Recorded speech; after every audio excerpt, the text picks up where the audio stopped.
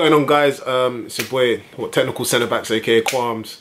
This is just a quick one, another quick one to do with the Lukaku video. I don't know if like a lot of people are talking about the Lukaku clip. There's a few clips that are going around on Twitter, social media, etc. And isn't it funny? Yeah. Well, the first thing I'm going to ask you: have you watched it? Have you watched the full interview? Because a lot of people are just watching these clips and then they're just making a complete whole judgment on the man. Now, I don't know him, you know what I mean? But I think from watching the interview, you kind of get a bit more insight into like why he is how he is, and you know how strong he is mentally, and like all the things that he's had to go through as a youngster.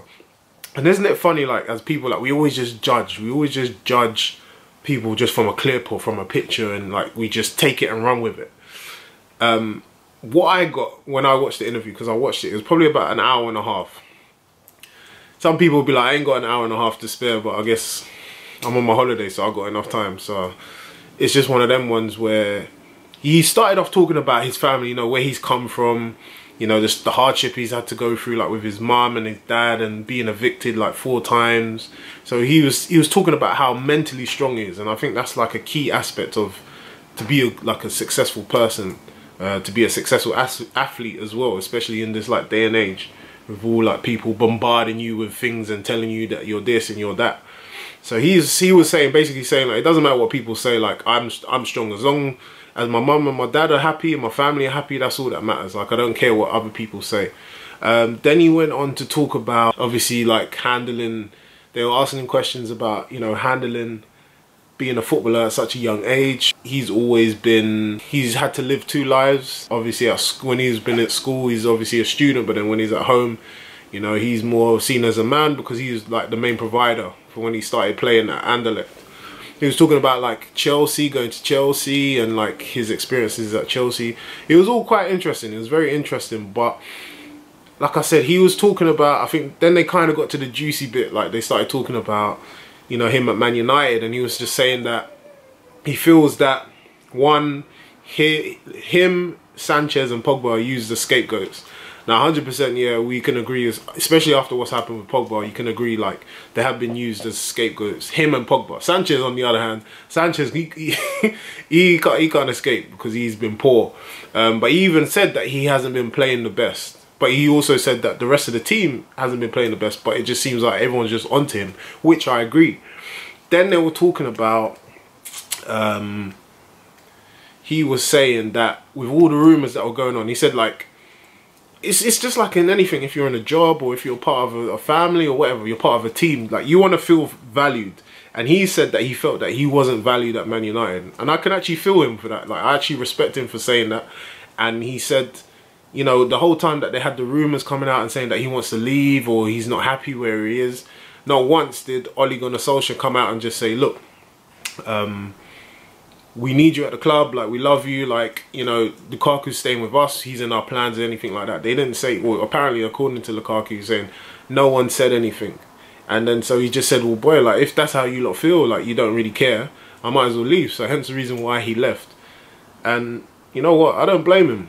I'm surprised Pogba stayed because the amount of stick that he got from the fans as well, that was a big thing. But I think the main thing I'm trying to say is like, and then he was talking about, what did he say? Where the main clip that everyone's talking about is that he's saying that people, he was in Miami and other teammates were, you know, saying that they won the World Cup or whatever, and he was just like, well, you didn't even get a medal or something like that. And it's just like, that was the only clip that everyone judged him on. Even though what he was saying, like, and then people were saying, look, you haven't even won a trophy yet in your career, which is true. And the amount of goals that he scored is quite, you know, he scored a lot of goals. He knows he's a good striker. And for his national team, he's like one of the best. He's like the top, was he the leading goal scorer for Belgium, which is like creating history.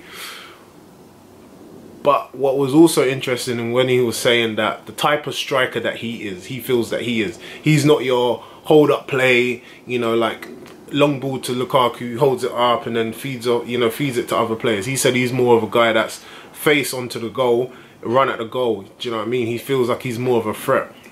And he says a lot of people think that he's one of them hold up players, but he's not. Well, he says that he's not. And I feel like maybe Ole Gunnar Solskjaer probably made him that way, or probably said that he was like that, and probably used him in, you know, practice, or not practice, in training and their drills as the hold-up man. So he probably wasn't happy with the position that he was playing.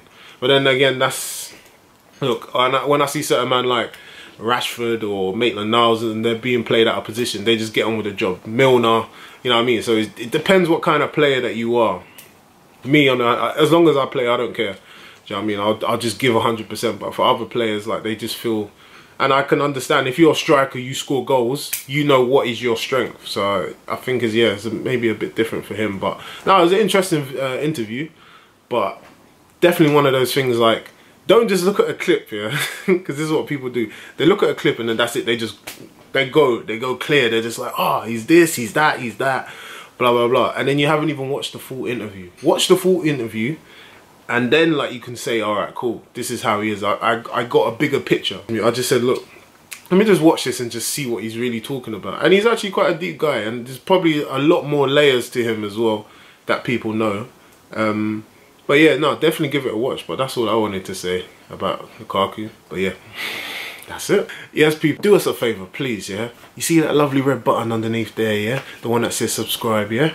Do us a favour, click that button, yeah? And then you see that little thing that says like, or the little tick, just press that button there as well. Lovely jubbly. Thank you for all the people that watched. Like, I really appreciate it. I know it's one of them things that is going to take a while, but it's just, for me now, it's just about consistency. So that's all I'm just going to do. I'm just putting out their stuff. I don't care. But this is what I think. These are the things that I think of. It's not something that I'm just, oh yeah, let me just capture it or let me just video record it. This is actually the things that go on in my head. So yeah, there'll be plenty more videos, or try and put out plenty more videos, but I'm just trial and error. So yeah, thanks for watching. Speak to you in a bit. Push!